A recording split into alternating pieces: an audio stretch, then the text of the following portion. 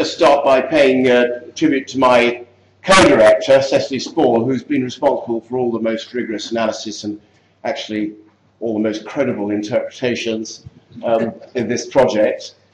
We've prepared a final report now, and it'll start its long journey towards publication. So what I'm about to say represents our kind of latest thoughts on the sequence.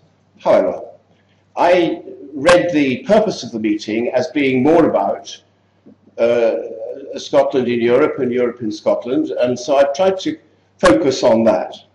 I've given myself, I hope, just enough time to bring you through the stages which were manifested by the people at Portmahomack between the period around about 500 and round about 1100.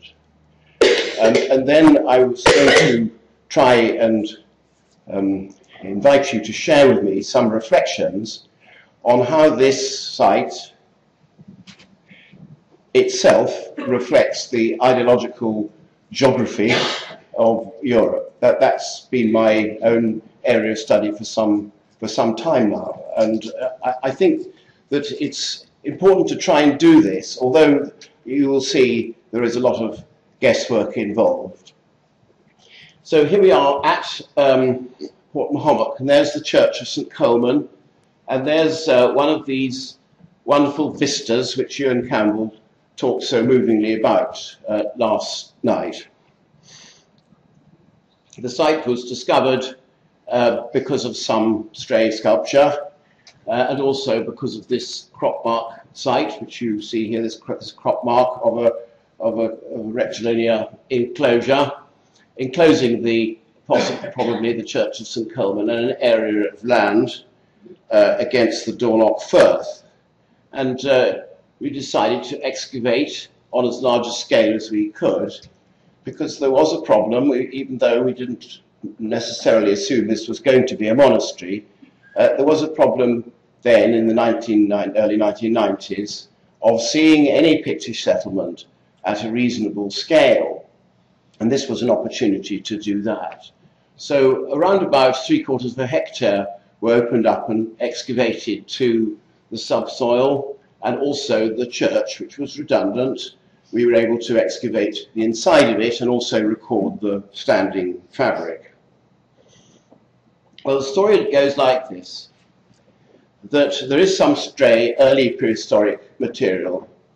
The first period of occupation is round about the 6th to 7th century. It has these elements. First of all, there are kist burials, which were found in our excavations, obviously only the places where we dug, but in our excavations are found under the church. They were found at the far end of this big area here, sector 2.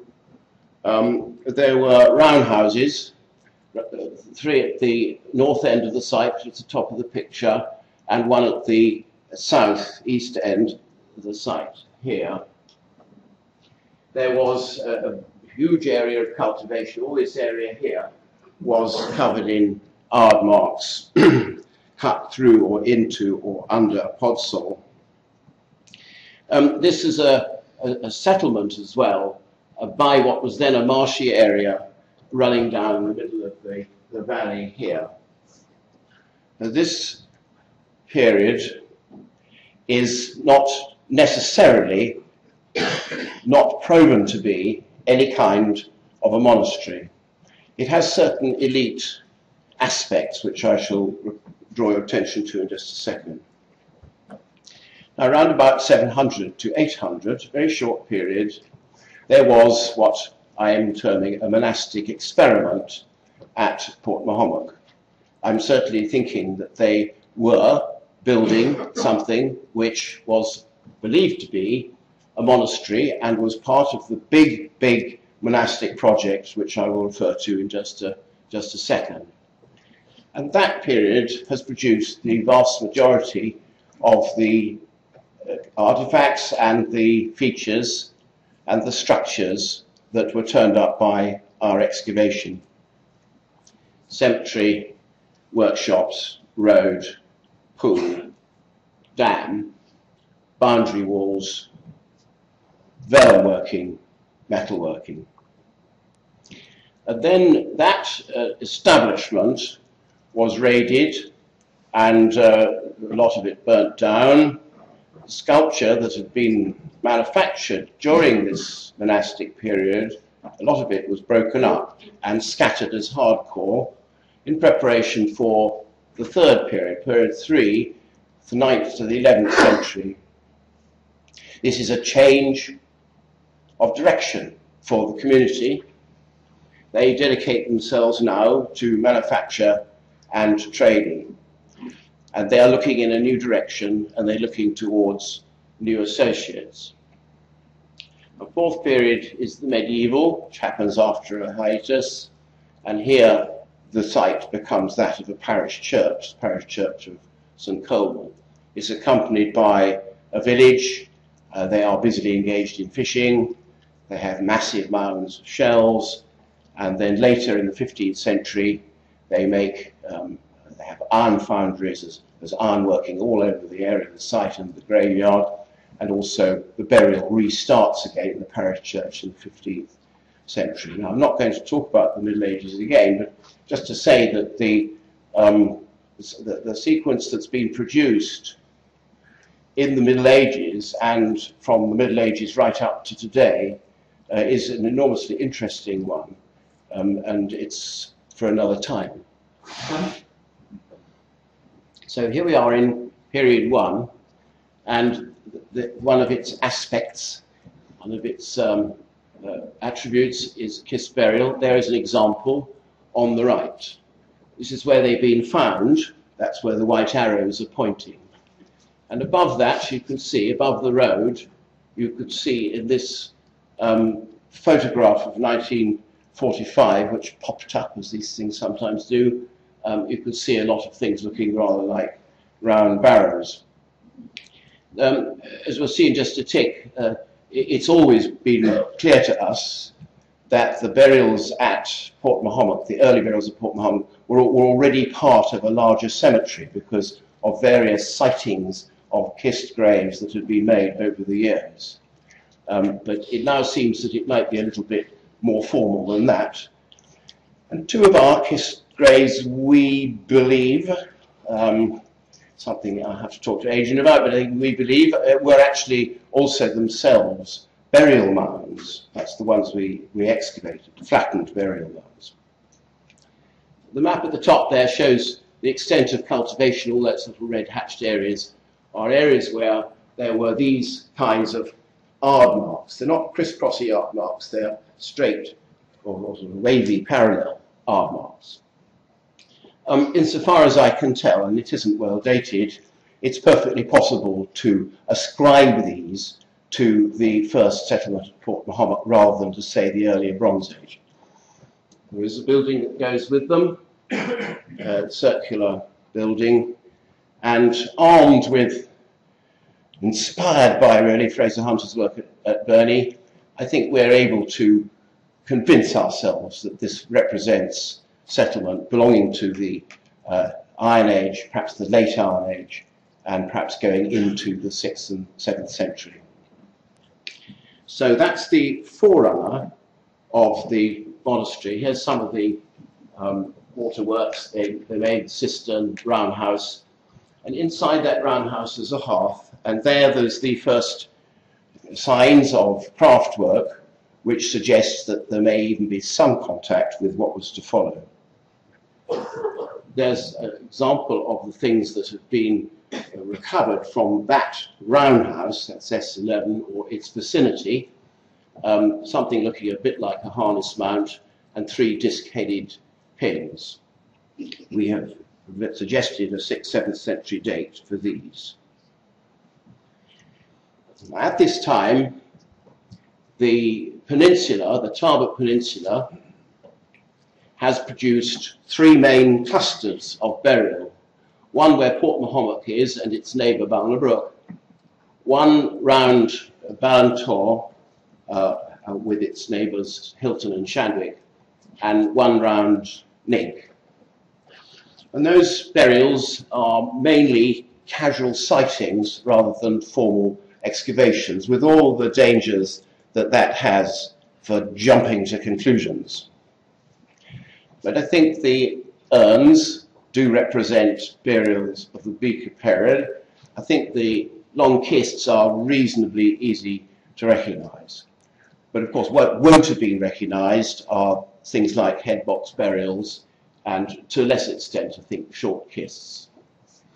Now, that version of the Tarbert Peninsula accentuates its peninsularity by raising the sea level to show you where these places are, and they are rather insignificant places. They are places where there was a beach or a haven, and they're also the same places, as you will have observed, which later attracted the great monuments of the Pictish era.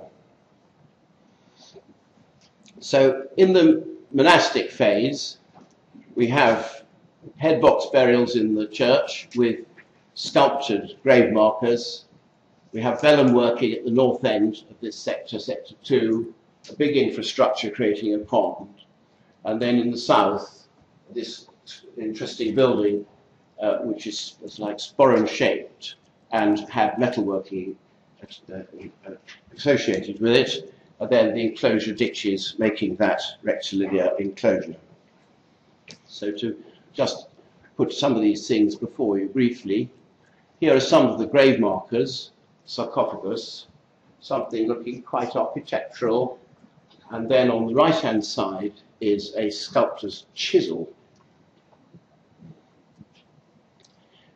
These smaller pieces of sculpture are embellished by big cross slabs, and so far there are 4 that have been counted on the kind of minimum number of individual bases at Portmahomack. This is cross slab C.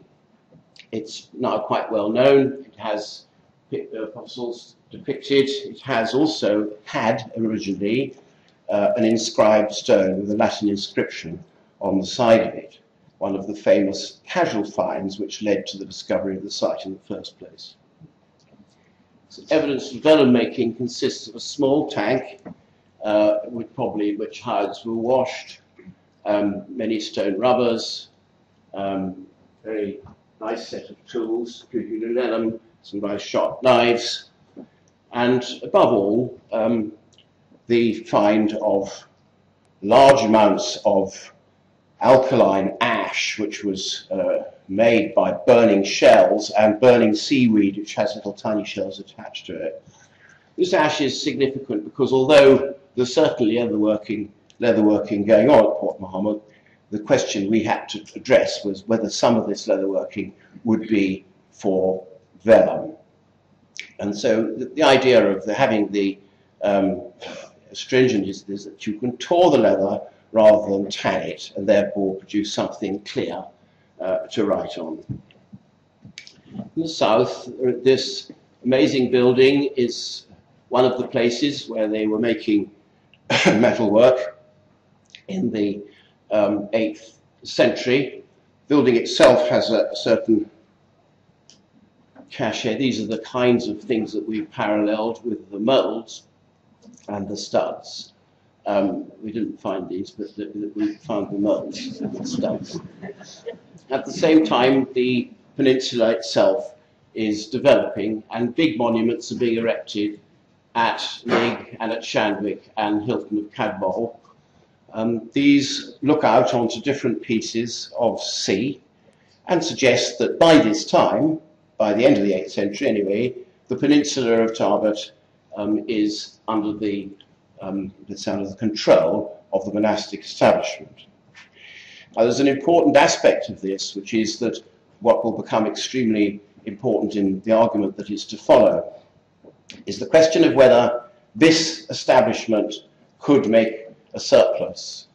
In other words, the economic character of monasteries is something that I believe is very important if we're to try and deduce their role in the wider political agenda of Europe. If they're simply places where people go and hide away, then that doesn't make them players in the same way as wealth-creating centres would. Now, the economy as we have it seems to be very much geared on mature cattle. They dominate the faunal record.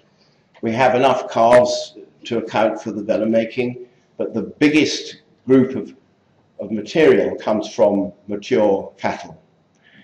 It seems less likely that they ate it. They have pigs to provide meat. They have barley in the way of grain. So these cattle probably could be, at least, the way in which surplus is generated. Now, not as cattle. Many years ago, I remember reading, in fact, obsessing, I think, Mike Spearman's thesis, where he looked at the origin of the economy, non-monetary economy, inside early Scottish boroughs. And there he produced the currency of the cattle hide as the best, the most likely commodification of material wealth. In other words, you need capital that you can store as well as exchange. So my guess is that as the grazing expanded with more donations, it was possible to turn that into more cows in a bigger herd and turn that into more hides and that into more areas of influence. Without that, you can't really acquire the raw materials you need. You can't even acquire the raw materials you need for metalworking. It's not going to come from the Tarbert Peninsula. So we need some economic motor, and that seems to me to be the most probable one. Well, after that, in round about 800, the place was attacked. All that red there shows what was burnt down, and on the right you can see pieces of sculpture that were broken up with a kind of sledgehammer, very, very fresh breaks, and then scattered all over the ground. That was by no means the end. A very short hiatus, and then the settlement springs to life again, but in a new form. Now it has metal workers. Those metal workers are working in numerous halves. They're making pins, belt plates. They're not trying to make any church plate. And above all, they've got moulds for weights, which suggests that they're part of some wider trading community of exchange in the Murray Firth and North Sea area. That very brief excursus on what happened at Portmahomack allows me to highlight these three main stages. A first stage, which looks like an elite community. It has men and women in it. A second stage, which is monastic, burials just of men. And the third stage, which is of manufacture and trade. And so the question I'm asking is, how does this reflect? Is it reflected by events in the continent of Europe, and particularly the ideological geography? Well, we have a lot of discussion and a lot of theorizing about this, some of which Ewan Campbell referred to last night. And I think it can be summarized that there are two main trajectories towards urban life in Europe. There is in the north the trajectory starting way back now, thanks to the discoveries of the last few years only, with the cult sites. These cult sites, such as Aguma and Saltamulda, Porkra and so on, are succeeded by beach markets and then by wicks or emporia. This is the work of Lars Jorgensen and Dagfinn Skreal, and they end up with the four named big Viking towns in the Scandinavian route. And then in Gallic Europe there is another set of paradigms altogether, where they are tracking the centres of power in the post-Roman period into the old Roman towns, making them into royal seats, and then acknowledging, if not accentuating, the importance of the monasteries, the equivalent of the cult site. These are the Christian cult sites, and from then the Roman towns are revived. Now, the whole argument that's going on at the moment is really more about who is driving the rush to post-Roman prosperity. Is it the elite? Is it the merchants? So we have, for example, Chris Wickham as a champion of the elite being the likely prime movers. Richard Hodges champions that as well. And then we have people like Declan Skier and particularly Franz Hughes, who very sadly couldn't be with us, who's made some really good suggestions about how it's possible for a group of merchants, traders, to create nucleated and even urbanized settlements. And when successful, they are then joined by the elite. This is important because a lot of the discourse in Europe generally now still relies on this question about who is to make things change. And our period, the period we study, is the vital period for us trying to understand that at a basic level. Now, playing less of a role has been the monasteries. And that's something that I've been quite interested in because, after all, monasteries represent a very powerful and ideologically driven network. But they're not often or always associated with being responsible for a rise in prosperity or for driving the creation or the recreation or the reinvention of the town. Well, the cult sites are now getting much better known, which is really pleasing. There's some wonderful publications being made. This is a corpora. But just to make the point that these sites already have a mechanism for manufacturing souvenirs and for receiving gifts, and as we heard just a minute ago. And so they have embedded in them, if you like, the ability to become towns. They didn't really become towns, they stayed cult sites. But parallel to their existence and using some of their economic apparatus, other types of settlement sprang up. Now, the monasteries have a different origin, and it's a long, complex one, and it's very well documented. So it's sometimes quite hard to penetrate.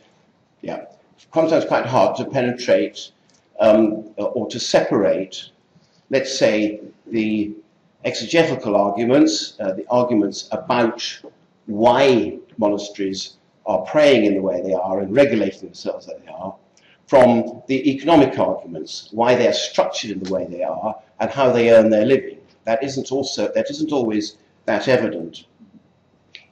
We also know that there are quite a few different directions from which monasticism could have got to Scotland. Traditionally, in the case of Pictland, we always look west, and we always look ultimately to Ireland, and this may be the case. But for me, it's not the most important point. The point is that those journeys and those missions are all busy creating networks, and that network's got to be made to work in another way. Now, this situation here in the 6th, 7th century is an attempt to map the ideological geography at that point. It's very well known to everyone that this period is astonishing in European history because of the enormous quantity and diversity of its monuments. And these monuments, if you are an archaeologist, are all themselves individual documents, individual books, speaking about the aspirations of the people who erected them. We would like to be able to translate them. We'd like to be able to hear this multitude of different voices. They're not reporting necessarily on their situation, but they may be reporting on what they'd like their situation to be. So it's interesting if they begin to occupy different zones. The cult centres, some of which we've been looking at, the monumental burial mounds, and here in green, the various types of Christian manifestations, some of them standing stones, which they also have, of course, in Scandinavia, but most of them, and in that period, the proto-monastic period. Now, when it comes to the 8th century, we look at what Joachim Henning has done as an archaeologist. And what he did was he looked for all the evidence for manufacturing in the Central European area and where it was located. In other words, which kinds of settlements were promoting manufacture. And he produced the result that in the beginning of the 8th century, manufacturing in the Central European area migrated to monasteries. More and more examples could be found where monasteries were hosting manufacturing and output. Of course, it's paralleled by the emporia. Stefan Lebec has documented, using historical documents, what these monastic sites are up to in Central Europe. They are trading, they are manufacturing, they are sending merchants on missions, mercantile missions, all over the continent. They are accruing vast amounts of wealth. And this wealth is partly turned into great objects stored in the treasury. All the work is done, ad maiorem Deum gloriam, all the work is done for the greater glory of God. But some of it does create wealth, and that wealth is then able to be reinvested. Now, Henning's argument is that the monasteries entirely failed to create free trade. In fact, they prevented it happening by operating in a kind of restrictive practice in the area where the monasteries were networked, not everywhere. But that, of course, set up immediately a tension in Europe, a tension, perhaps this red line will do the trick, a tension between people who believed that you could dedicate your life to successful commerce, adventuring, wealth creating, that made more possibilities, that made more happiness, and people who believed that it was best to align what you did on earth with the strictures of heaven as received from the Bible, as received from the teaching of Jesus. And you shouldn't underestimate the power of these kinds of ideology. Large numbers of people act because of them. And if you have such a big difference, ideological difference in Europe, then some sort of tension is going to come from it. So I think it's worth placing us as a monastery, apparently a long way away from the centre of action, as a major player in that centre of action. And I would say the same about all the sites that have been mentioned so far, and all the sites in the Irish Sea. The Irish Sea province, if you like, has got much better credentials for being a player really early on in this whole debate, this whole confrontation. If you go further south, and as we just did, I think the new maps that have been drawn of the Mediterranean interchange are beginning to put all the old debates about Pyrene and Gibbon and who stopped the Roman Empire happening and so on. Those are all being marginalised now because of the discovery of 8th century amphora and the fact that 8th century amphora are moving around the eastern Mediterranean and the Adriatic. Now this means that monasteries and others will continue to have access to Mediterranean goods and of course to the Umayyad Caliphate as well. And therefore we've got to try and stop making too many artificial boundaries. For example, as Mike McCormack has shown, the slave trade was, you had ready buyers in the Caliphate, that's true, but you also had ready sellers, and those sellers also included the monasteries. They were not against slaving, they were also involved in the slave trade. And so that big network, which is largely hidden, and a lot of it is hidden in immaterial goods, that big network is happening. Now with the invention of stable isotopes and various other types of scientific analysis, we are now in a position to start tracking this. And of all the recent discoveries, all the recent sites that have been mentioned so far, possibly this is the most important of the lot, Comachia on the Po Delta. Not an easy town to investigate because it's still a town. Nevertheless, it's produced very good evidence for occupation in the 6th and 7th century, and then expansion in the 8th century. To start with, they're salting eels and sending them up the Po to the Lombard areas. But soon it becomes one of those entrepôts which the researchers of Dorstadt have rightly, I think, compared to their own Dorstadt. It's like a Dorstadt at the other end of Europe. It is. It is. And because it wasn't known about a few years ago, let's not be too dogmatic then about what we are prepared to believe, not only about Europe in the 8th century, but Scotland too. Thank you.